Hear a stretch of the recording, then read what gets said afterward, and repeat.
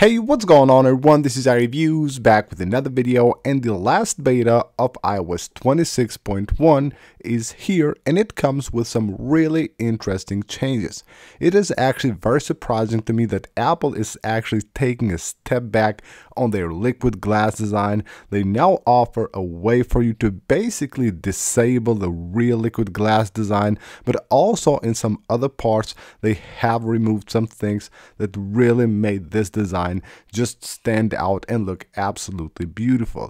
But let's go ahead and take a look at this update. We have a lot of new features to talk about, a lot of changes that Apple has made with the fourth beta of iOS 26.1. Now, before we get into all that, I just want to ask you guys for a really quick favor. Most of you guys that watch my videos are still not subscribed to the channel, so if you enjoy the videos and you want to see more of them, hit the subscribe button. It really helps the channel a lot. Now, first off, this is the new build number for iOS 26.1. It is 23B5073A, meaning that this is the last beta of iOS 26.1 before we move on to the RC and then the final release. Now, in a few minutes, we're going to talk about those dates as well. So this is a new build number ending with an A, indicating the last beta of iOS 26.1.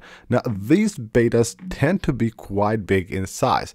I don't know about you guys, but in my device, they all come like really big. As you can see right here, 12.6 gigabytes for a beta 4 on iOS 26.1. That's actually really huge. And now let's get into the new features and changes. And the most important one, the ability to basically turn off a liquid glass on iOS 26.1. So all you have to do is go under display and brightness, and you will find a new section. So there we have the liquid glass section under display and brightness. So yeah, now you will have actually two different options. So you will have clear and tinted. You can see a preview right there. You can see how the clear looks, the real liquid glass design, even though the beta one of iOS 26, I believe, was the one that had actually the real liquid glass design. It looked absolutely stunning, but they turned it down afterwards.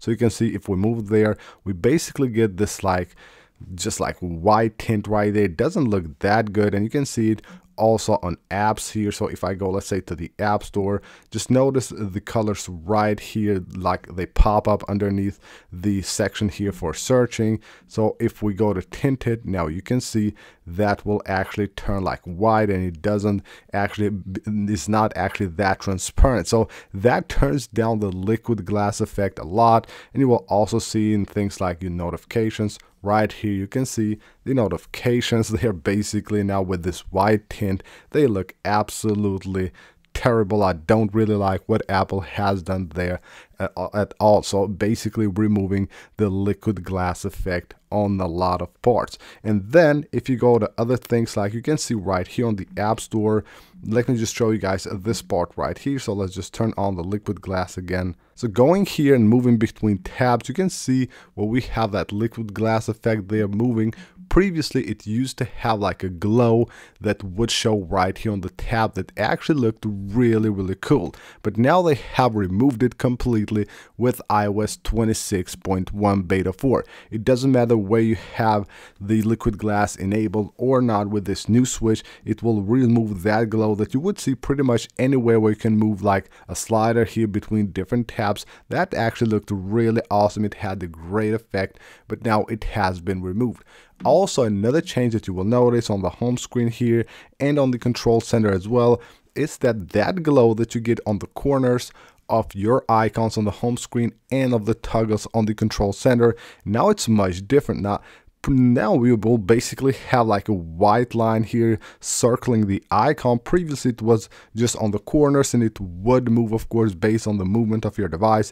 They do move now, but when it's still, it's basically just like a border, and it doesn't actually give you that great effect that it was previously on iOS 26 up to iOS 26.1 beta 3. And now let's move on and talk about some more new features on iOS 26.1 beta 4.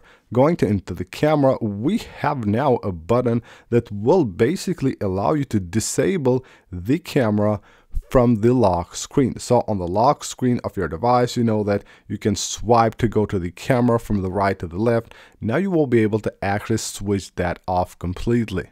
And on the phone settings, if you go to your settings and go to phone, now you will have an option to disable the haptics. So right here, have a new haptic switch. It says play haptics when a call is connected or dropped. If you want to disable that, you can do that now from here. So you don't want to get that haptic feedback, you basically disable it right there. And when going to your settings, if you go to the general and the about section, you can see there under name. If you have a really long name for your device, or you have your name there and it basically doesn't fit here, it will now not cut it off, but it will show it underneath the name. So where it says name there, then it will show the name underneath that title, which is in my opinion a very nice change. Also, under the settings app, when you go to display and brightness, if you scroll down here and you go to display zoom, finally they have updated the wallpapers with the new default wallpaper of iOS 26. This was previously showing the wallpapers from iOS 18.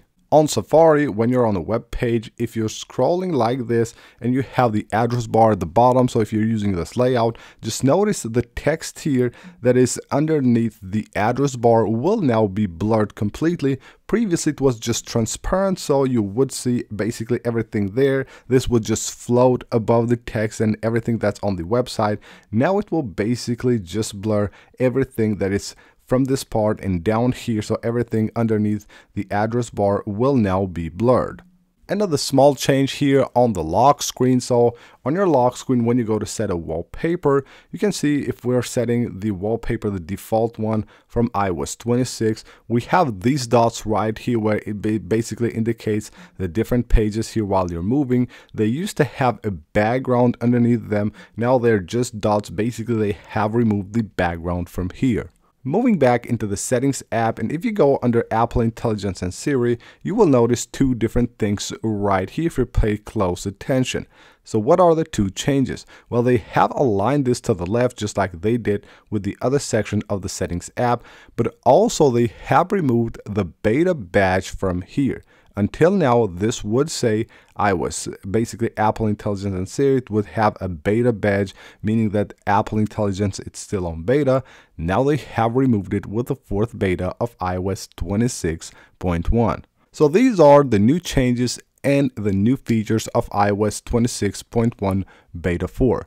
But what's next for iOS 26.1? Well, with the new build number indicating that this is the last beta, we can expect the RC to be released next Monday. So just as expected, 27th of October should be the day that Apple releases the RC version of iOS 26.1. That will actually be the last update to the devs and to the public testers before Apple releases iOS 26.1 to the public. And in my opinion, that will be November the 3rd. That Monday should be the date that iOS 26.1, the first big update to iOS 26, gets released to the public. So that's basically it for this video, guys. Hope you guys enjoyed the video and you found it helpful. If you did, smash that like button and subscribe for more, and I'll see you on the next one.